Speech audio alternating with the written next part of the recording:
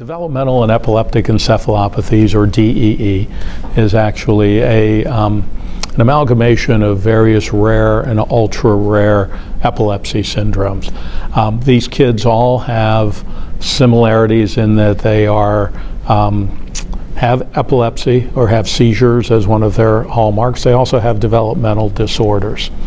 We initiated a trial I think it was first half of the year in April of 2018, where we were looking to enroll about 50 patients in that trial in sites in Australia as well as New Zealand. That study completed enrollment at the end of 2018, and now patients are finishing up their dosing, and we'll report out top-line data in the third quarter of this year. These patients do suffer from very retractable or intractable epilepsy syndromes.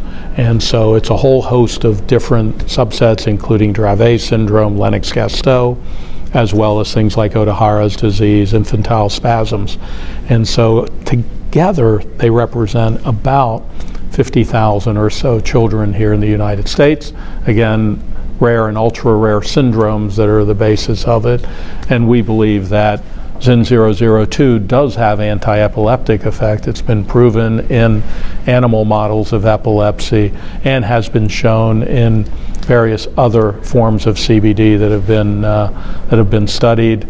Actually, one other company has just recently been approved for Dravet and Lennox-Gastaut here in the United States using an oral formulation of CBD. Ours is transdermal, which is different, bypasses the stomach, minimizes the GI disturbances that children tend to get with an oral formulation, and allows you to get to the adequate blood levels in order to show its effect. So we're excited about being able to show the effect of ZYN002 in DEE, and hopefully those data will be out in the third quarter of this year.